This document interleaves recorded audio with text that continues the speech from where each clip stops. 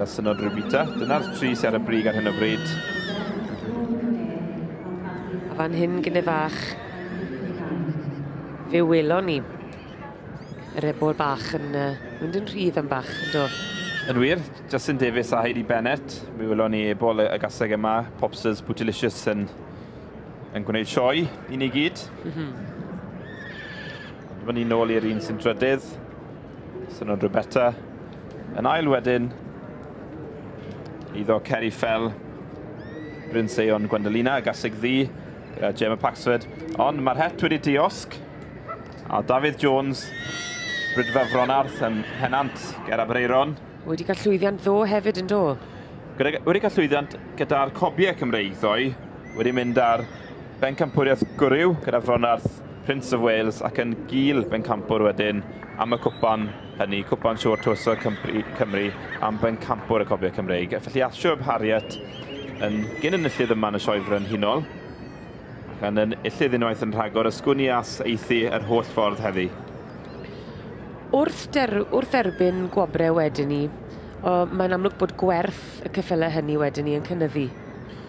Mae hynny'n gallu bod yn ffactor ydy. Mae gwerth y ceffyl yn medru bod mynd i fyny, ond pan wyt ti'n gwerthu ceffyl, mae rhaid ti cael ddau berson sy'n brynu'r ceffyl. Yn wedi os wyt ti'n mynd i arfarchnad cyhoeddus, mae rhaid bod yna ddau berson am y ceffyl yn mwyn cael pigeon erbyn ei gilydd, wrth gwrs.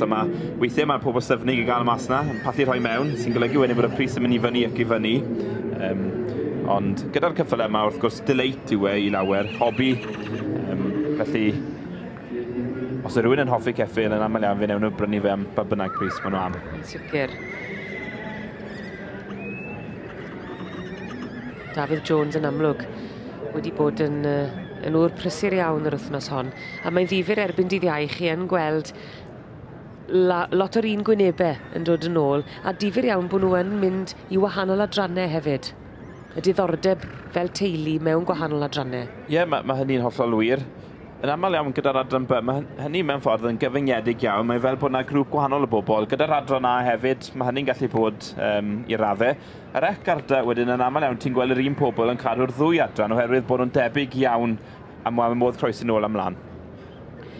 Gŵr cyfarwydd iawn i ni gyd erbyn hyn, yma'r ddydd Iau mae wedi bod yn y prif gylch yn aml iawn. Ti David Jones o deulu'r Jones yn ennill y gystadleuaeth yma i'r gaseg 8 blwydd ac yn hŷn.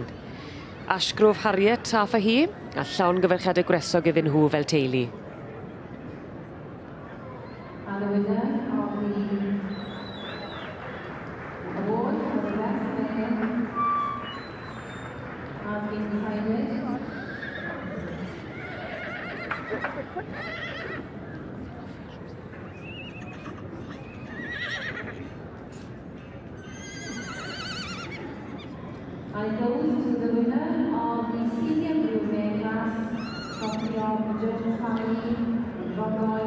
Ac mae'r pencampwriaethau hefyd yn dod yn gyflym heddi yma ar Brynawn y bore.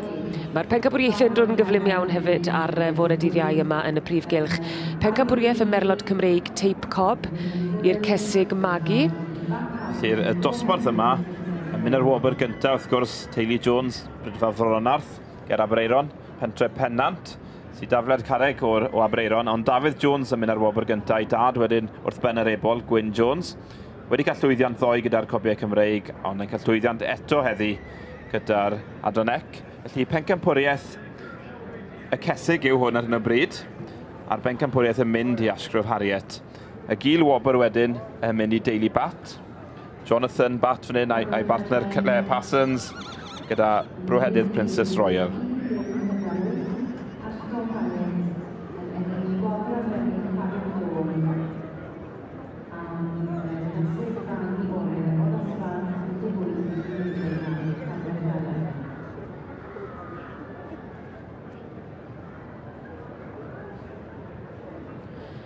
I ni wedi gweld pencampwriaeth lawr yn rhan ddeheuol y prif gylch gyda'r adran C, pencampwriaeth y Merlod Cymreig Teip Cob a dosbarth Caseg Magi oedd o dan y lach.